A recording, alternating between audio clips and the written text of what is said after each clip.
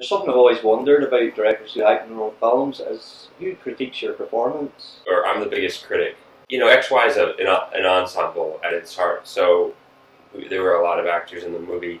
I enjoyed doing all of the roles, but I would never want to play all of the parts in a movie.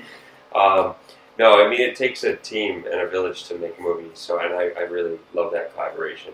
Are you tough on him? I tried to be there and be as supportive as possible and be an extra pair of eyes. And I mean, what he did was, let's just say, like, it's not something I would ever put myself through. But, you know, not very many people do it. Would it be fair to say XY, it's mainly about people trying to find a connection or an intimacy? Do you think it's a symptom of like modern life, especially in big cities? You know, we live in New York City. Everything is so fast. Communication is so rapid.